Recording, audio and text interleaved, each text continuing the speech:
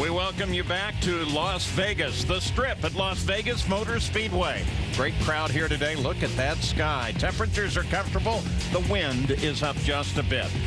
Bode and Leeza Diehl give new meaning to the expression backing their husbands up. They are the newest breed of ladies that play just as an important role when they're out on the track as they do off the track, backing those cars up. It took many years for me to get up the courage to do this.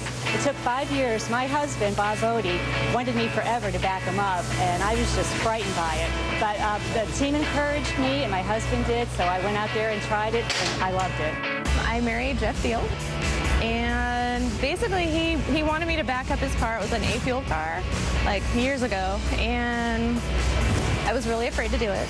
I was like scared to death, actually, and he had another friend of ours that was a female, and she kind of told me what I should do and everything, and it took me like a couple runs before I would actually go out onto the track because I was scared to death. But after that, it was like cake. Well, on Sunday on race day, when it's my job to back the car up, I usually wait in the staging lanes until the car in front of us takes off.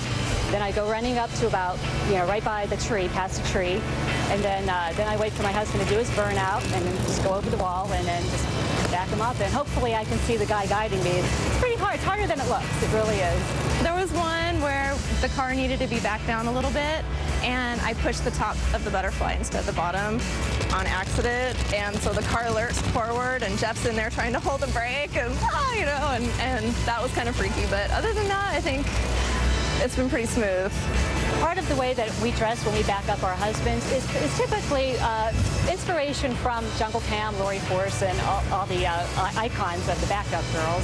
Backing my husband up in high heels, it's a little bit easier than it really looks. I've been a flight attendant for the past 20-some years, so I have a lot of experience running through airports in high heels.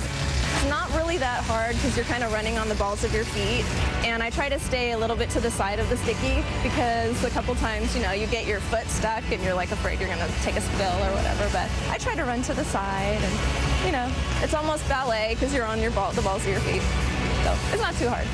It's so exciting. It's an amazing experience. You get such a spectacular rush when you're backing up a fuel car, and I thought, why didn't I do this sooner? It's great. It's terrific.